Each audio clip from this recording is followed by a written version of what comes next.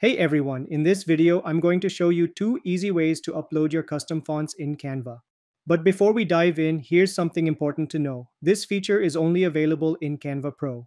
So if you want to upload your own fonts, you'll need to upgrade to the Pro version. Alright, let's get into the first method. On the left-hand side of your Canva dashboard, click on Brand, then go to Brand Kit. Scroll down a bit and you'll see a section for fonts. Here, just click on Add New to upload your own fonts. You can upload different fonts for your titles, subtitles, headings, and subheadings, all in one place. It's really handy for keeping your brand consistent.